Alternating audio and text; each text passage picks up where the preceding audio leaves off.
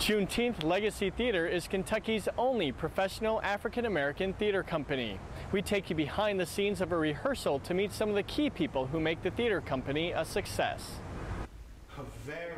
Juneteenth Legacy Theatre, Kentucky's only professional African-American theater company, opened the 9th annual Juneteenth Jamboree of New Plays. Juneteenth is the celebration of emancipation of the slaves. So the story is told that Abraham Lincoln freed the slaves, but some slaves in Texas didn't know that they were freed until June of, I believe it is the following year. You know that? That boy's gonna grow up and murder you in your sleep one night. One of the festival plays was The Heart of the Beast. Access was granted to tape one of the last rehearsals before its Actors Theater debut.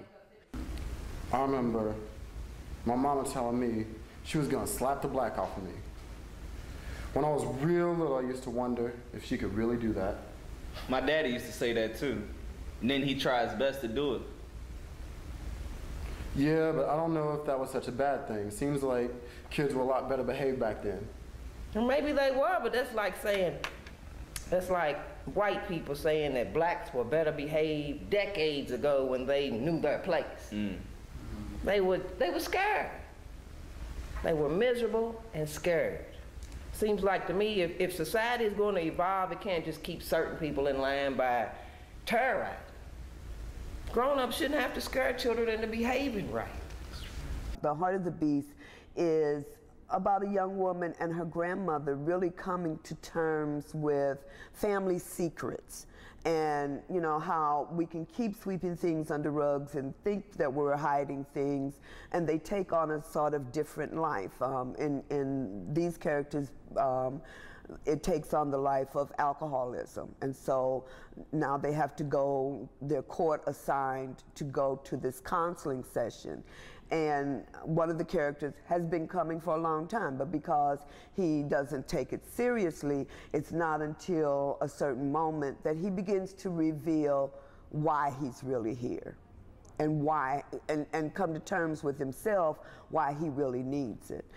There's so many factors and possible factors. It's hard to point to any one thing and say, that's why I drink. And for most people... What? I'm sorry, Big Mama, but I still think that for most people, it goes back to childhood. It's like, well, it's like one of the laws of physics. For every action, there's an equal and an opposite reaction. Say what? And when children get hit and slapped and yelled at, I really think for every time that happens, when he grows up, he's gonna get drunk or do drugs or engage in some other kind of self-destructive or violent behavior. Louisville playwright Carol Ann Connerly Griffin had a first-time public performance in her own play, Heart of the Beast, which deals with a support group coming to terms with alcoholism. A lot of it was fiction, a lot of it was made up, but some of it was based on things that I witnessed in therapy. It's a lot of pointing fingers and a lot of worry about how much personal responsibility people need to take. You were right. I was mad at the world. I really was. I was only 38 when you and Sarah came to stay with me. Finally ready to start my own life. I've been taking care of babies since I was 7 years old. My mama and 9 kids and I were the oldest and had to look after all of them. Plus help her and Daddy out in the fields. They took me out of school when I was 14 and I was determined to go back to school. Your mama was all set to graduate and I figured it was my turn now. I could go back, finish my education.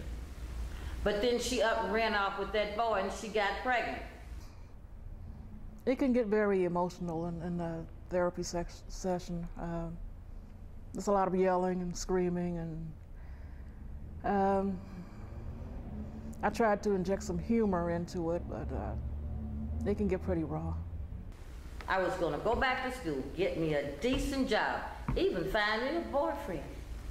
But with 2 little babies in the house, he didn't stick around much longer.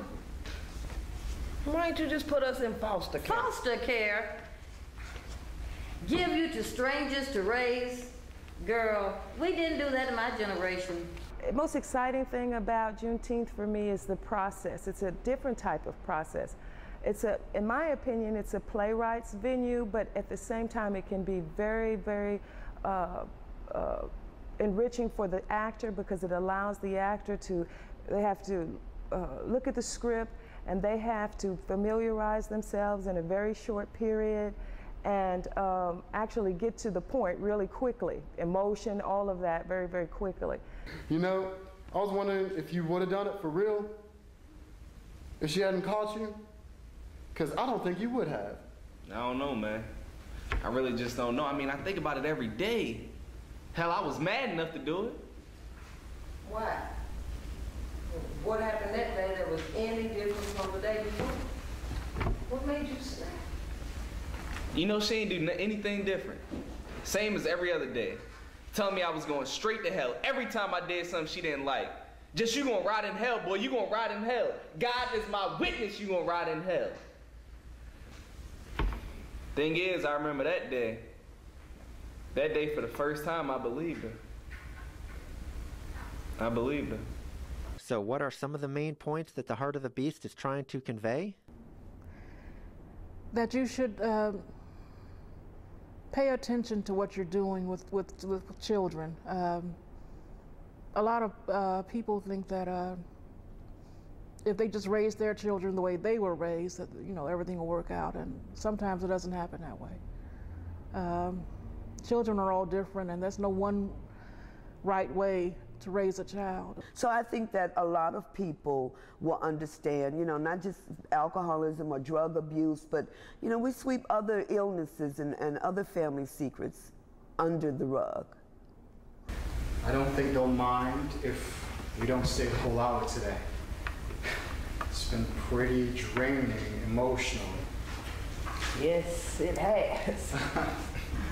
Ooh, I think maybe we've all found the hearts of our beasts today. It takes a lot of work to recover from something like an addiction, and all therapy can really do is get you started. You have to do most of the hard work yourself. For more information, check the company out online at JuneteenthLegacyTheatre.com. That's all for this Metro Edition. Thanks so much for joining us. Stay connected to your city, your life, and your Louisville right here on Metro TV. I'm Matt Schuster, and until next time, make it a great day.